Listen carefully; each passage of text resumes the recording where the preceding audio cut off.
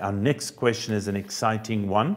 It's also, was this one from Guazington as well? Yeah, both of these come from you. Okay, this is a 3D question where we have to find different sides in terms of one another. They say here in the diagram, RS, now RS is this thing over here, is a vertical tower, hence that 90 degrees. Okay. RS is the height of a vertical tower. T and Q are 2 points in the same horizontal plane as the foot of the tower.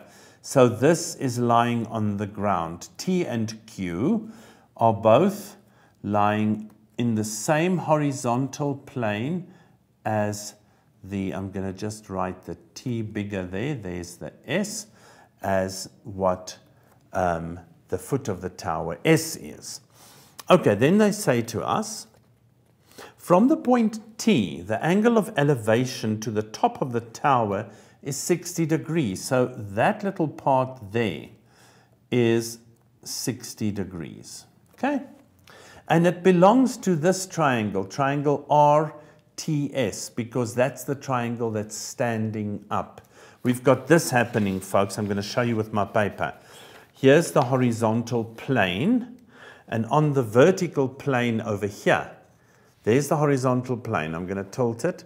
And on that horizontal plane, we have our vertical plane. And that's where the tower is. Okay, then they say to us that the angle RTQ. Now, I'm going to do that angle in another color. This angle here, RTQ, is the angle theta.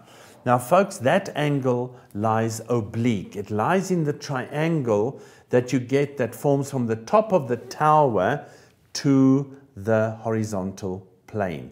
It's an oblique angled triangle that lies at an oblique angle. Okay, then they say to us TQ is K. Okay, so they're telling us this distance is K, and that this angle over here is also, and this angle lies in the oblique triangle, which is 60 degrees. Okay, that's quick setting of the scene. They ask us to express TR in terms of theta and K. So we want TR in terms of theta and K. Now let's locate it. TR lies up there. Theta is in the oblique angle triangle here, and K is also there. So I'm going to start in triangle TRQ.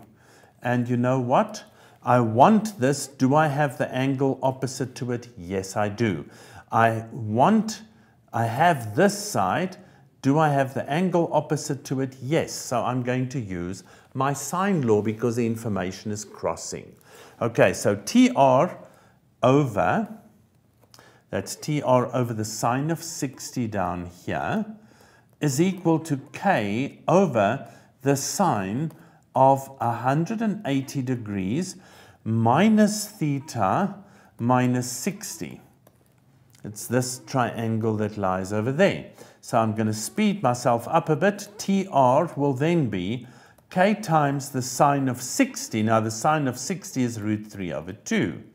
The denominator becomes 180 minus this angle over here. Now, folks, if I subtract that, I get the sine of 120 minus theta. So look at that ugly thing. I now have to use compound angles in that denominator. So I'm going to bring the 2 down, and I'm going to continue from here. I'm going to say 3 times the root of K stays at the top over twice. Now this is the sine of 120, the cos of theta, your compound angle, minus the cos of 120 multiplied by the sine of theta. Now let's work on that. That gives me root 3k, the other way around, 3, it is root 3k. Look at what I wrote here. I'm trying to do this far too fast. So this is root 3 times k, as it was there, root 3 times k over twice. Now this is a second quadrant angle. It's 180 minus 60. And 180 minus 60 becomes the sine of 60, and the sine of 60 is root 3 over 2. Okay, cos theta minus. Now the cos of 120. 120 is a second quadrant angle. It is 60 degrees away from 180. So this minus becomes a plus, and this reduces to the cos of 60. And the cos of 60, we all know, is a half. So that is a half. We don't need a calculator for that. We're clever enough to know that. Okay, and what's left for us is to just do that. And I have answered the first question. Root 3k over root 3 cos theta plus the sine of theta. And that was a little bit of work that we had to do there. The second part now asks us to show that RS, we need to find something about RS. This is part 2. RS is equal to 3k divided by twice the root of 3 multiplied by the cosine of theta plus the sine of theta. And folks, they are both, that's in a bracket. Okay, so let's see. Let's go back to our diagram quickly. RS, and we need it in terms of K. Well, there's another 60. RS is the height of the tower. I'm looking for that. I have this angle as 60. I have that hypotenuse. I just found it. So it's the sine of 60, which is this RS over TR. So let's quickly go for that. The sine of 60 in that triangle, the sine of 60 is equal to RS over TR. So what is RS? RS will be the sine of 60, which is root 3 over 2 times TR. Now TR is the side that we found over here. TR we found to be equal to this component there. So root 3k over the bracket root 3 cos theta plus sine theta. Now you can see here root 3 times root 3 is 3k over twice that bracket, root 3 cos theta plus the sine of theta.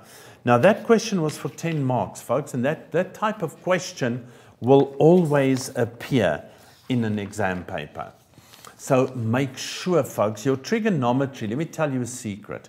You can take all your trigonometric theory and you can write it on one A4 sheet of paper. Learn it off by heart. Don't rely on formula sheets and start practicing your trigonometry. Everybody can do trigonometry as long as you know your rules and you've practiced it, because with the practice you see where I apply different rules to different types of things that pop up.